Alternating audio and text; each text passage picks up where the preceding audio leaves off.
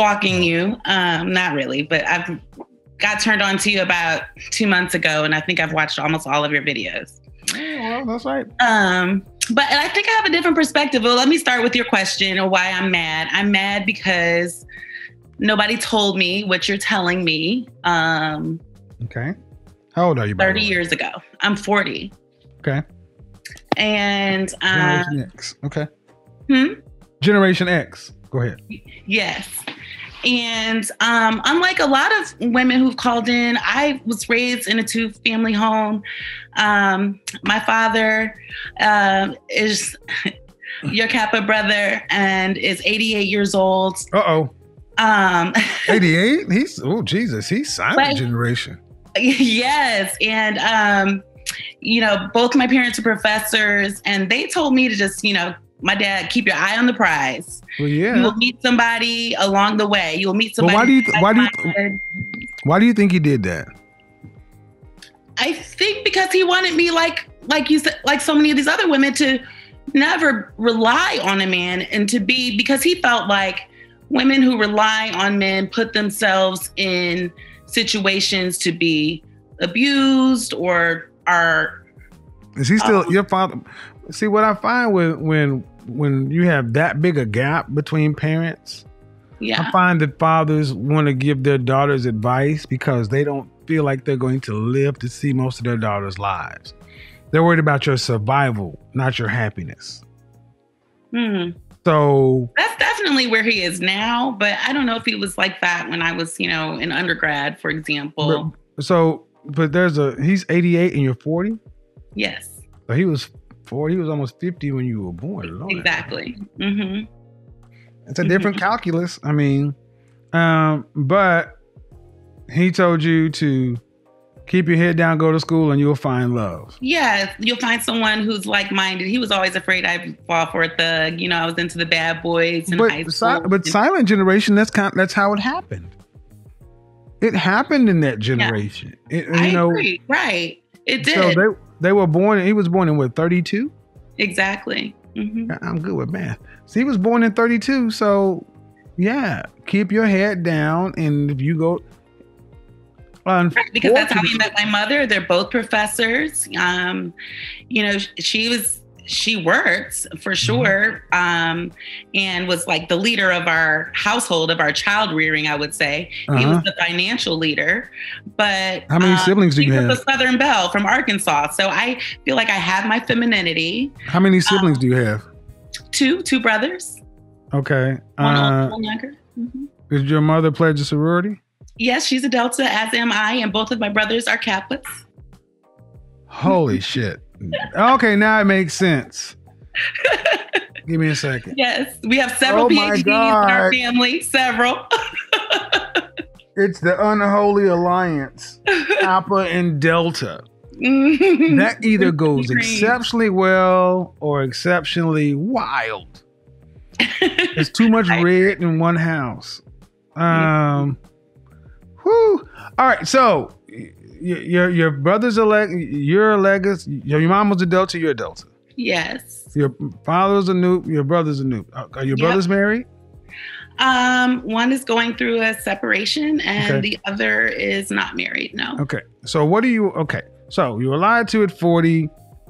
I was lied to, very young. We were all lied to. We were all lied to. Why aren't you married? Now he's like, I don't understand.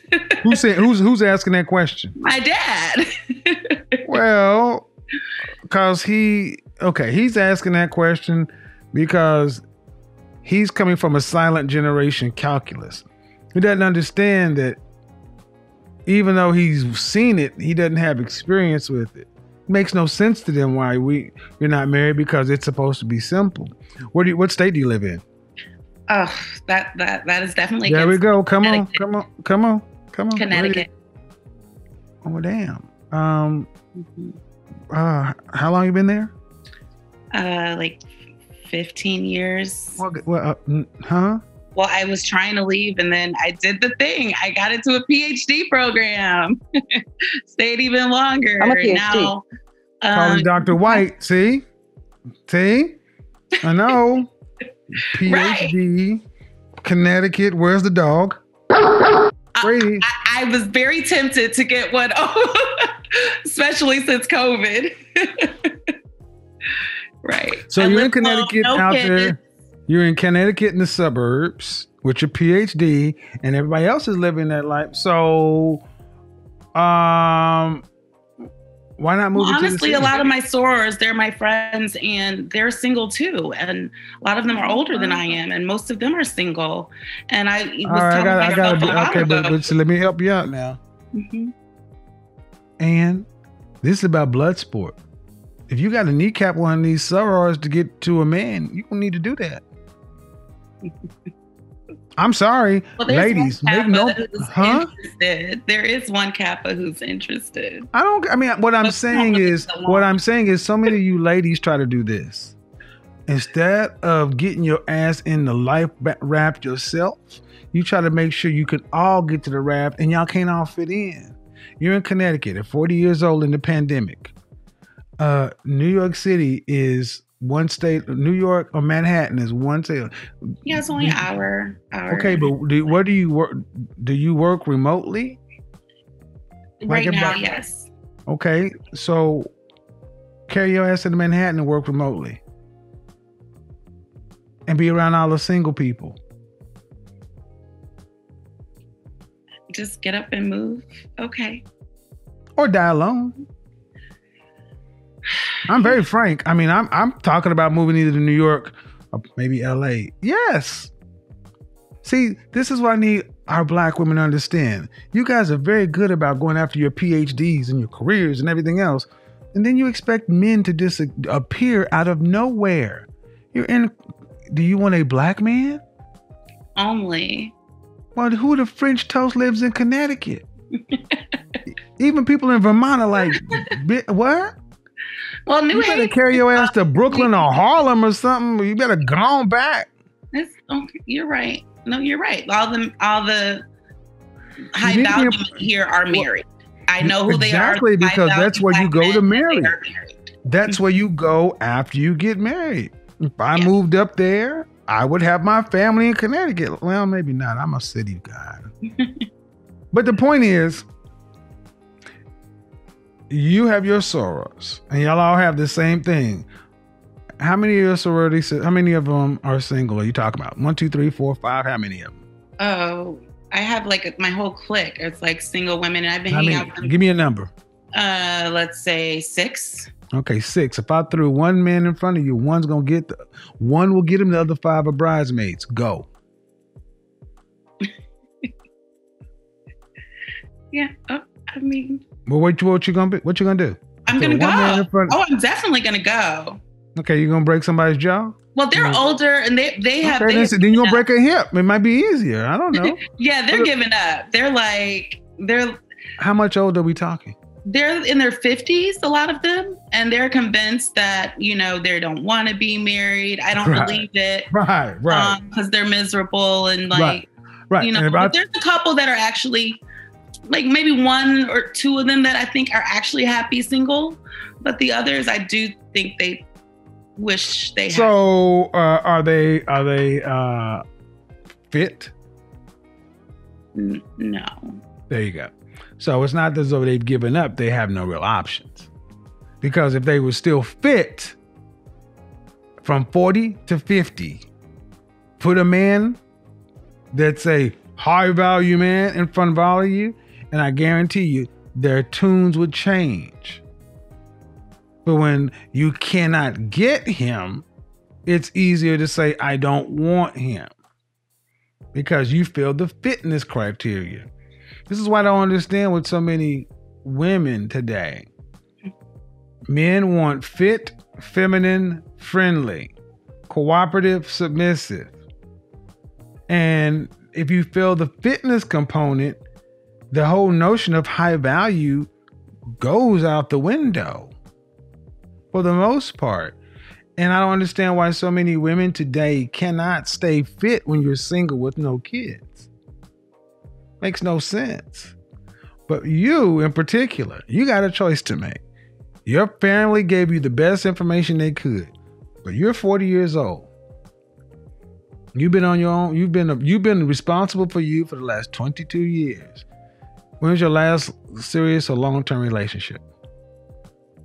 Like 10 years ago was the Holy last shit. serious one. Yeah. I was engaged. Okay, but 10 years ago. Did they discover fire? Did y'all have fire back then, or did they just now discover it? 10 years? Come on, Ma. I mean, serious. I'm being serious, but it's been 10 years. Yeah, a serious relationship. I was in a 3-year situationship that I knew wasn't going anywhere. So I didn't. Yeah. But you knew it wasn't going it?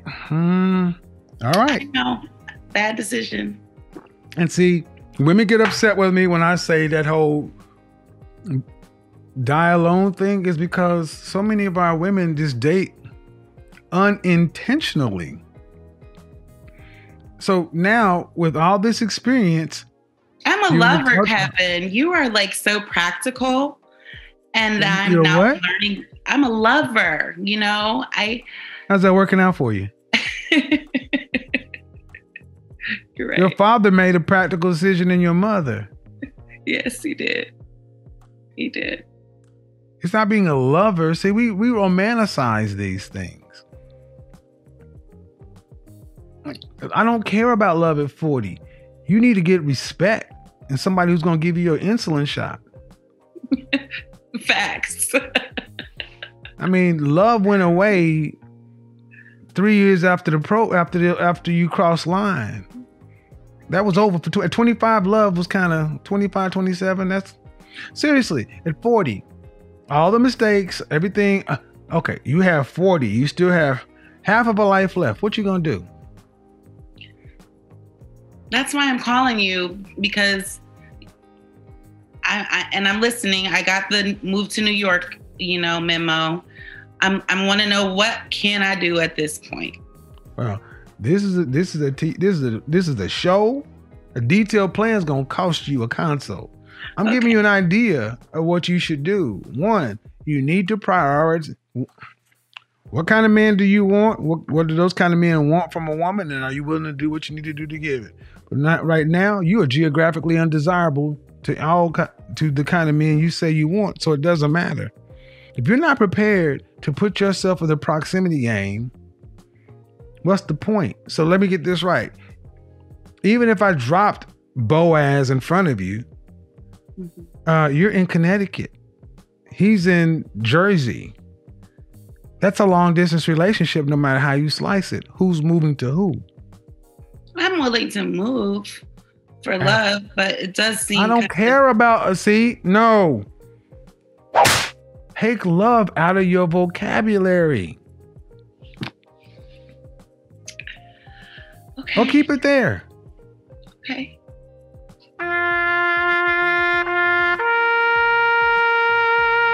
And die alone. I'm dead ass serious. Why do we feel like we get love? Why is that so important? Love. Isn't that what this is all for? No. What is it for? Isn't not dying alone is so that you have someone who loves you when you are dying? No, love comes after. Do you think people loved each other back when they married, when they're arranged marriages? You learn to love somebody. And I'm extending this because I need people to understand how deep this goes.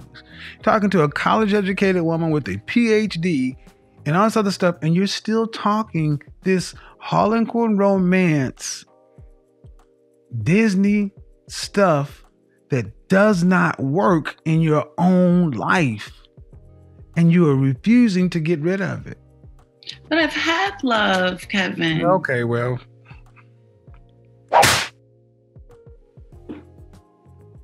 But I hear you. No, you don't. Not the first time I've heard that. I mean, no, you don't. Here's the thing.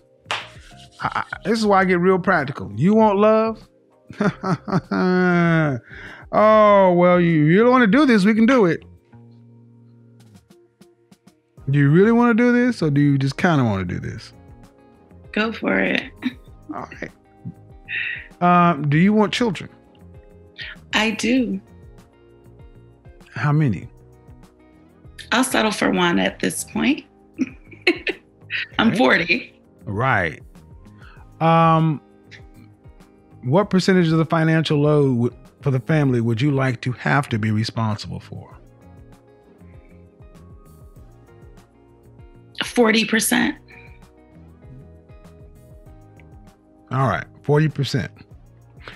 So when you do you want a boy or a girl? Boy. I know you want to. All right. So when little Key Light is born, I don't know. So I see his face. So when little Key is born, and you've been waiting for him for 40 years, and you have birth pregnant, you give birth. 12 weeks after you give birth, you're going to turn him over to a nanny and go back to work. And let somebody else and pay somebody else thousands of dollars to raise little Key.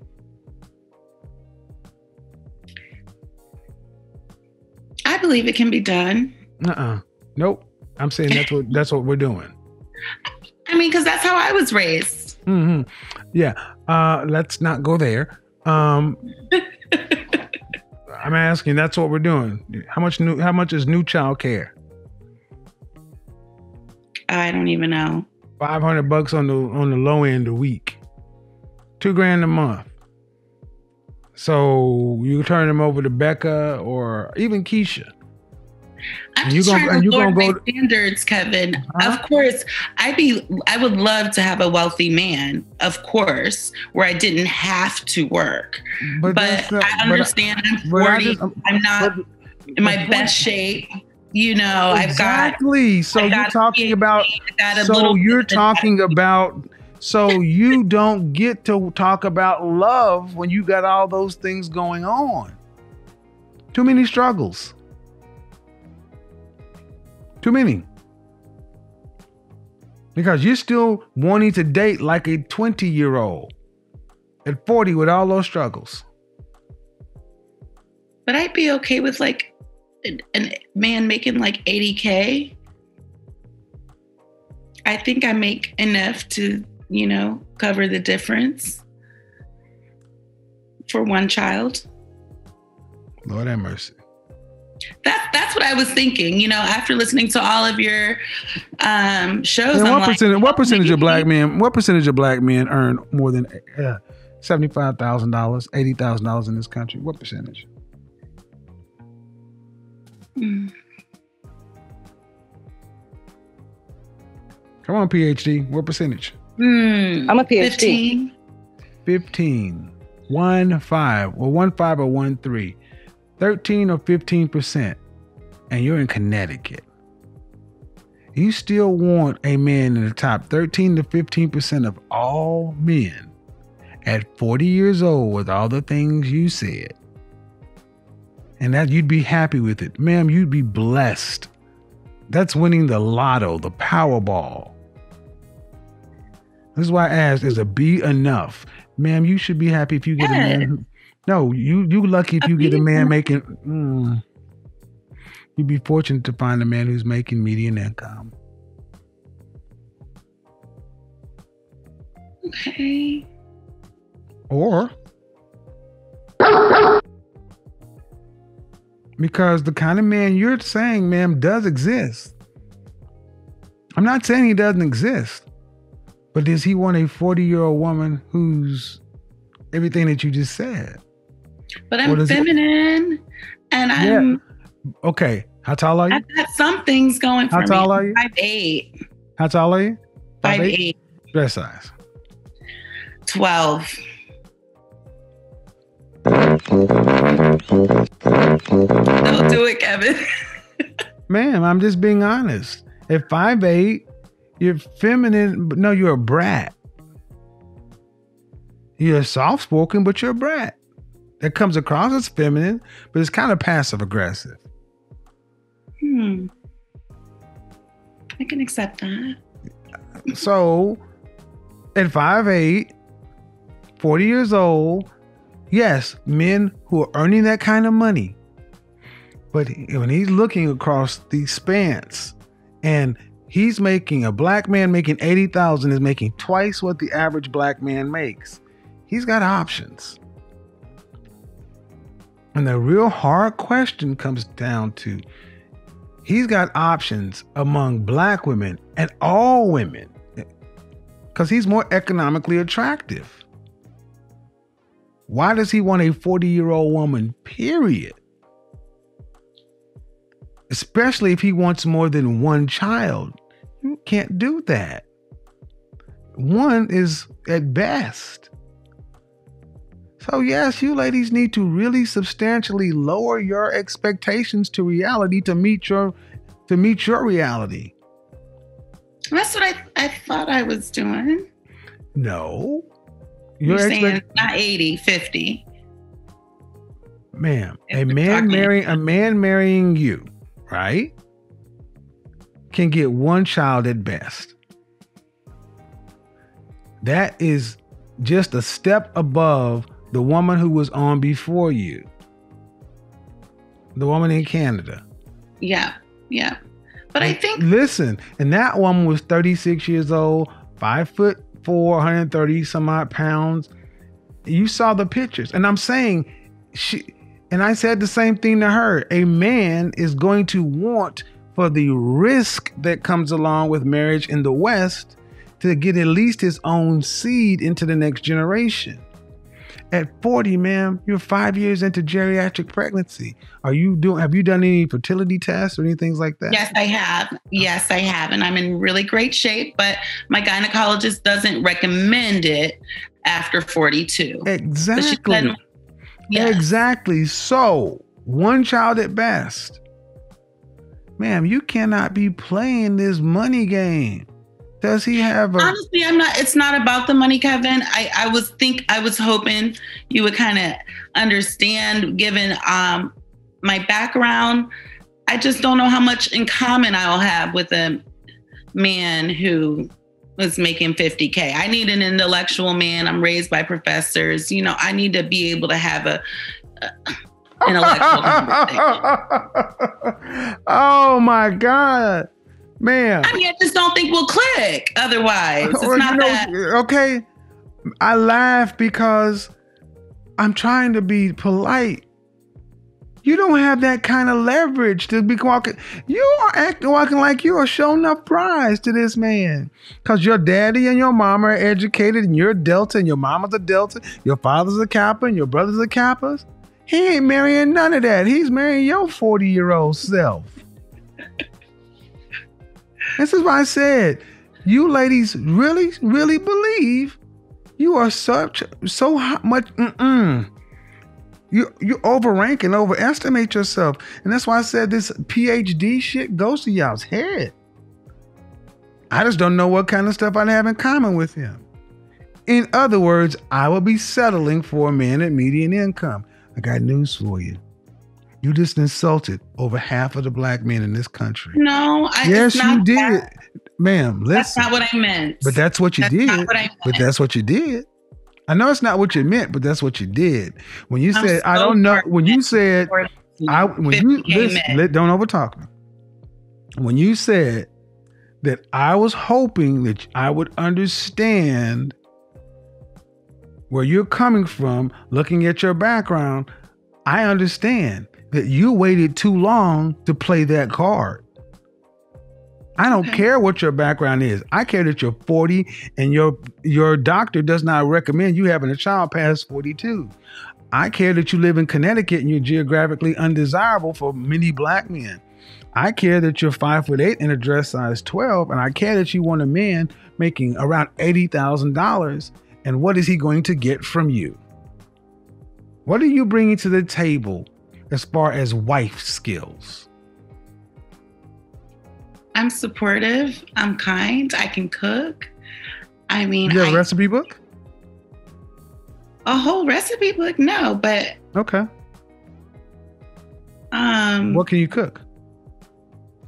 Tonight I made this Parmesan encrusted chicken and some spinach and some au gratin potatoes. Okay. What else can you cook? Steak, spaghetti. I mean, fried chicken, if that's what he wants. I can cook pretty much anything. What about healthy? I mean, I cook mostly healthy for myself, believe it or not. I'm just asking. But I think, ma'am, what I'm trying to get to understand is, what are you bringing to this table as far as domestic skills? Oh, okay. I cook, I clean, I'm great with kids. Okay, were you actually raised to be a wife? Be honest. No, but I was raised by a Southern belle. So did still. I need you to stop. I need you to stop. I need you to stop. Okay, I'm doing. This is why it doesn't work. You cannot put what your mama did to get her husband on the table for your man. It doesn't translate. Your mama was the Southern belle. That's why she has a husband. And my dad was still the cook, by the way. I said your mama was a Southern belle. That's why she has a... See, Generation X women fell into the borrowing from other generations. You borrow the struggle of Rosetta. You borrow the struggles of the slaves, but you had none of the characteristics of the previous generations. So when I ask you, what are you bringing? You bring a modern woman with a PhD who wants an intellectual. Fine. You should have married him in your 20s. You don't, men who are that era, okay, $80,000. Let's just take it. $80,000. How old is the oldest man you've ever dated? Age differential between you and him. Oh, you don't want to know. Yeah, I do. Hey, I dated a 60-year-old. This last guy I dated. Yeah, but that was okay. Yeah. How old? What's the oldest man you would marry? Probably 58. 58. What is the average lifespan of a black man in this country? Well, I don't know. What is it? 69, 70? Some stats say 68, some say 72. Okay. So 58. So if let's just take 72. That means if he lived to 72 and you had a child, if you got pregnant on your wedding night, your husband be dead when the child's 14. I did think about that. I'm saying that's the oldest. But I date older, younger. My point is, ma'am, you are coming at this as if you have leverage. You're coming at this as though you have time that you don't have, sexual market value leverage that you don't have, geographical proximity to these kind of men that you don't have, and time that you don't have. To where you actually can inject it into a conversation with a straight face that, hey, I don't know what I would have in common with a man who's earning the median income. As implication, these men cannot be learned on their own. Just because you go to college doesn't Kevin, mean... that's not true. Please, that's not what I meant. I really want to retract that. That's not what I meant, Kevin. My ex-fiance is a blue-collar worker and was brilliant. But he had a lot of side hustles too. And so, yeah, like he was... Then why'd you say it? I said it because you asked me what I would want. Like in a perfect world, yes. But what I would settle for, let me not use settle, but what I would, that doesn't really matter as long as he can have an intellectual conversation. We can enjoy similar things. We can talk about politics and, I got other news for you, ma'am. Why do you, I want a partner. You're not, oh, Jesus H. fucking Christ. You're not a partner, you're a helpmeet. And that's exactly what I was going to say. You ladies have fallen into this partnership feminist stuff. Men don't want to sit around and talk politics with you. They want you to go in and anyway. This is why this whole die alone thing is so sad, because so many of our women bought wholly into the notion of modern woman and feminism. And you really want a partner, and your mother was a Southern belle. You didn't learn. You didn't learn. But she works. I don't care. And you're about to be, and this is what I mean. Here comes the brat in her. Notice every time I say something she doesn't like, she starts whining. You're a brat. And no one, in order to be a brat, you got to be fucking hot. I'm just being straight up. You got to be hot to be a brat. And no one wants a 40-year-old brat.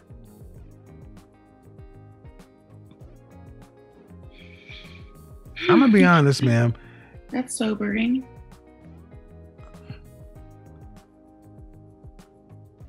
You're hanging around with a bunch of women who've given up.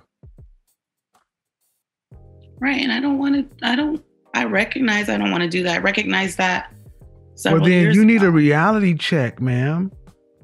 Because maybe you've overestimated your value judging by your company. But you need to move to a city where you actually understand what it means to compete for a man. And you don't have a lot of time. What month was your birthday? August. So you just turned 40. Mm-hmm. So it's February. 9 months. You got 21 months before you're out of pregnancy. Mm-hmm. 21. Oh, so yeah, even if it takes 6 months, that means you got 15 months. Mm-hmm.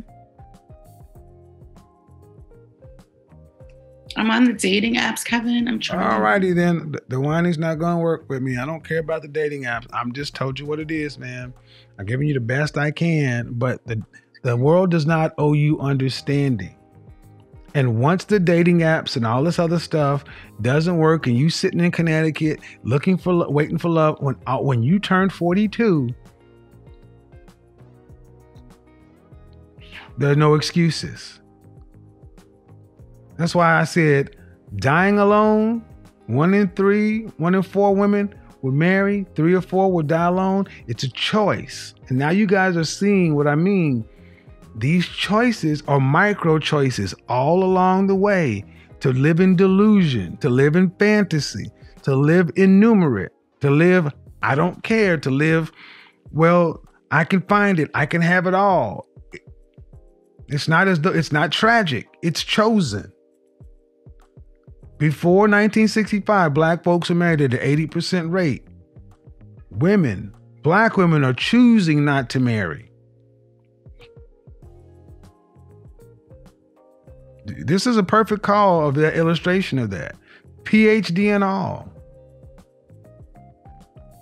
So watching all the videos and everything else, ma'am, you're going to have to start moving with a sense of urgency or a sense of intention if you hope to have a different outcome. And if not, well, what I'm going to say is if and when, let's say this doesn't work out, don't be bitter at men. Don't be angry at men. I won't. You've had more opportunities. You've had a lifetime of opportunities with men. Mm-hmm.